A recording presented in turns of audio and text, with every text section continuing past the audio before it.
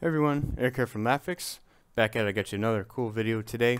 Now, if you follow any of our other social media platforms, or even this one, if you watch the shorts on this channel, I made a short in a reel, Instagram Reels, Facebook Reels, TikTok. I actually made a lot of them, shared them all on those. If you're interested in that, go ahead, check them out. We're on pretty much every platform. LabFix is the username there for each one. You'll see us doing a lot of cool stuff on there too, especially if you're more interested in simple, not really simpler repairs, but more basic show-throughs of a lot of stuff. So I made one actually showing this one, but I want to talk about this one a little bit more because I think it's really important. So we have a Seagate drive here with a broken connection, and let me see if I can show the broken connection. Yeah, so you can see the damage there.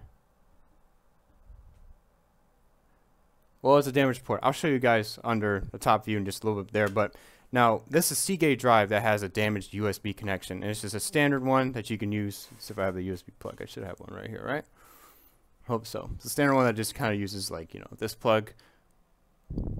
Very standard USB, micro USB plug. Man, actually that is big. They still use that today, huh? We still got micro USBs. Well, it's not really considered, I guess, a full micro USB, just has another attachment to it. But I forgot the exact name for it. But it's a USB drive, and it's a Seagate one. So for the Seagate drives, they actually have a pretty straightforward way of getting data off, especially if it's just a broken connection here. So let's go ahead under the top view camera, and I want to show you guys this. We have the drive here. It's a little bit beat up, but for these ones I have it a little bit open anyway. That's kind of like the point of it, right? So if I actually take it out, you can take the drive out, and now what you're going to see is really interesting here for these ones, because these ones on Seagate drives in particular have a very easy way of getting the fixing, obviously, like the broken connection or something, but not really fixing it. But actually this one here, so look, you can actually pop this off here. It's an adapter. So this is a USB adapter for it, and let me show you guys here. So you see that? Is it going to focus? Yeah. Don't like me, huh? There you go.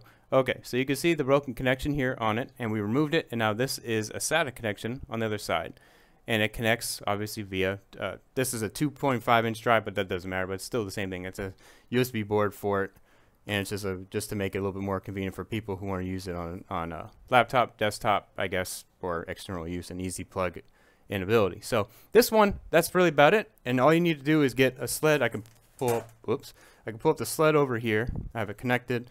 You can go ahead and plug these into like a sled, like a USB sled, and it's pretty straightforward, right?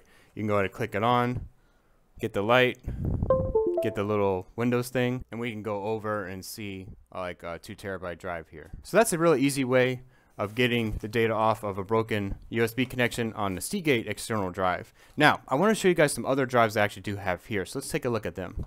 So I have another drive here. This is a Toshiba USB drive here. Obviously it's a bit open, but this one has a little bit of a different connection, right? So this connection is actually broken. Then you have a bit of a problem. Why? Because there isn't an adapter here for this one, but there is a problem actually with the board itself. Then you would either have to fix the connection on here, or most likely you can get a donor PCB board. Maybe we can swap over a BIOS, but it depends on certain models, the type of work that you need to get done, and then there can be other damage as well, especially if there could be a short here, plugging in, plugging out. There's a lot more risk for this damage. You can also use the PC3000, which we have here. So we could do that for this one, but that's the Toshiba drive. Now we also do have a very popular other brand, right, which would be probably a Western Digital drive. Now these Western Digital drives, USB, USB-Cs, you'll see the newer ones, they kind of look like this one. This is a 4 terabyte drive. This is a USB-C drive. Now on the newer Western Digital drives, we made videos actually talking about this one before. It's a lot more difficult because what's going on here, right? They have the same type of problem that the other drives have, is these are actually USB boards that are on here.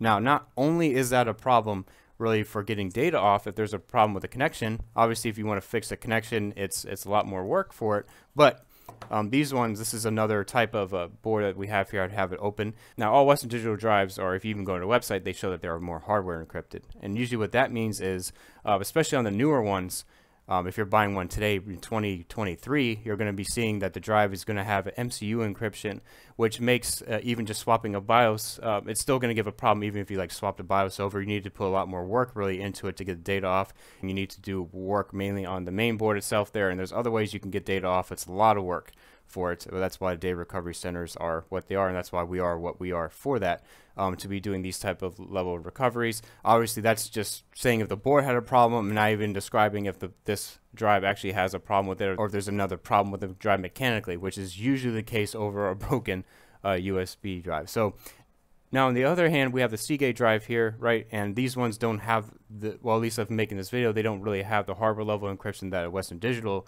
drive does. So they are a little bit easier to work with in that way. And obviously for a broken connection, because all of them come like this with a removable adapter. So yeah, that's really it. Just a little rant with to show you guys what's going on. So this really isn't a video about recommending a drive over the other. It's just showing you guys the differences between which each drive is, at least for the connection of a broken USB connection, and what that would mean for repair on certain ones. But obviously the Seagate one is the most straightforward one for it, because it usually has an adapter there, even though there could still be a short to it. If you break that connection, there could be another short. But this is the simplest way, if it's just a simple broken connection on like a Seagate drive, that you're going to be able to easily recover data like this. Now if you plug it in, you hear a clicking and grinding noise, or you hear that it's not coming up, or you don't see it actually there might be another problem with the board actually here as well. Then that would obviously be more of a data recovery, which we do.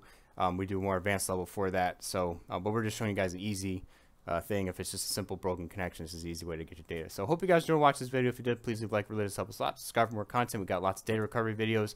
We also do liquid spill repairs, do lots of cool things on boards. If you guys are interested, go ahead, check it out. I'll also link in the Western Digital drive if you guys are interested in that, on how we get data, and we talk about that a little bit more on the encryption. If you're interested in that, go ahead, check out those videos, and hope you guys are watching. Take care, guys. Bye.